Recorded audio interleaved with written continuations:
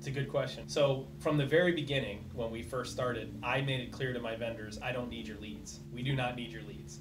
We can sell, okay? So we're not gonna trade a relationship with you and then have to answer to you. We're not gonna trade a relationship with you for vendor leads so that we have to answer to you. We're gonna do what's best for the client always, no matter what.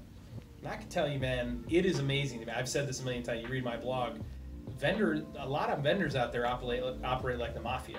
I can tell you, I was at a major automation conference last year, and I had 2 separate meetings with sales representatives, and they made it very clear that you either sell our products, and you lead with our products and our products alone, and you don't put anybody else's logos on your website, or we're not going to support you, period.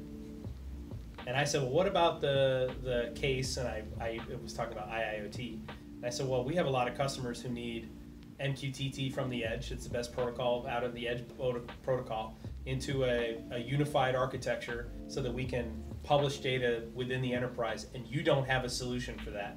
And he said, well, then I recommend you steer him to a solution we do have. He ultimately apologized because we had $100,000 in hardware that we needed to sell, and he wanted the sale. So in the end, I mean, it's crazy to me how they play hardball like that. Many of the vendors out there are just, they don't care about what's best for the customer. They don't. They care about sales, period. Well, but that's not the market, though. The market is, you should be creating the best solutions. You don't leverage your space. You don't leverage your power in the market to make them buy something that they don't need when there's a better alternative in the market. That's not free market. Very true.